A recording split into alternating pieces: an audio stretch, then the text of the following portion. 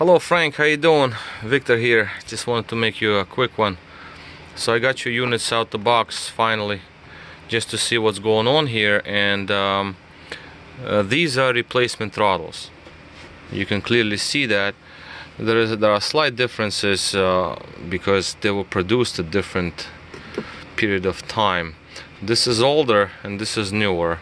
Even by the carbon deposits you can see that this one is cleaner. This one is a little more dirtier. Not to worry about that, that's just the way they are. So this was replaced first, this one was replaced later.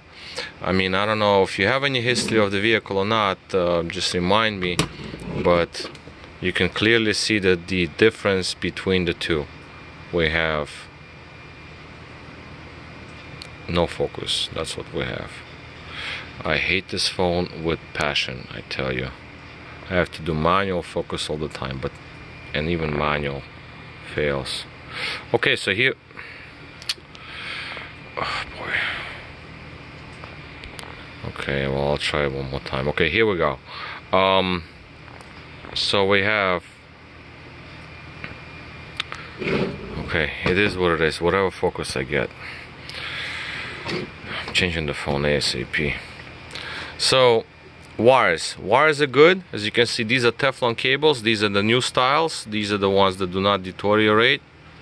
Nice and colorful. As you can see, this is blue and white. This one is solid blue, solid black, whereas this one is black and white. Not to worry about that, that just doesn't matter. It's just the color. It's just the difference in manufacturing dates. On this end, units look good. I'm gonna still have to look up on the other side. And production dates, I'm gonna try with no flash. Yeah, I'm gonna try to look at the date stamp on the gear, which says 05 right here. 05, nice and clean. Next gear is 98. So obviously this is older, but it doesn't matter. Now this is, like I said, this is newer, this is older. The friction on the brushes, I just did a set. Actually right there I have a set of throttles on the bench right there, so they're working right now.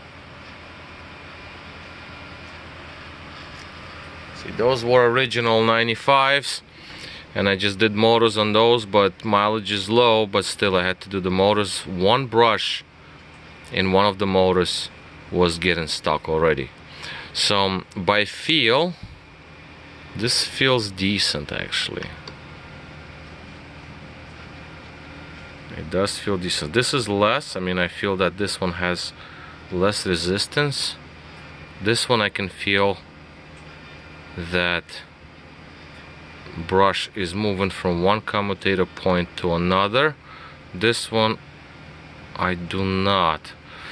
Again, not to be worried much, but still. So at least we have good news with wires. Wires are good. So next thing is check the motors and check potentiometers on both sides. See what's going on over there. There might be some issue with potentiometer or whatnot, and I'll send you this video, but call me tomorrow. Let's go over symptoms again, just so we're on the same page. Right now I'm going to spend a little time. I'm going to open up the other sides. Also, I noticed over here that this bolt seems to be taken off. I don't know, it's like it seems scratched, whereas this one is perfect, and this one is perfect. This one is also perfect. This one, I don't know, maybe somebody tried to open them. This is, like I said, this is a quick video of the first look. See what I just want to show you what I see here.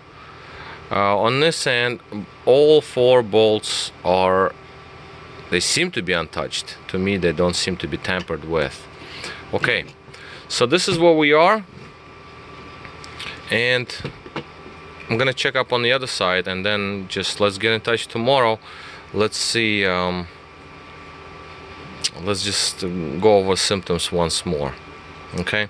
And then we'll make a game plan of what to do. If I find potentiometers something abnormal in that department, I will let you know.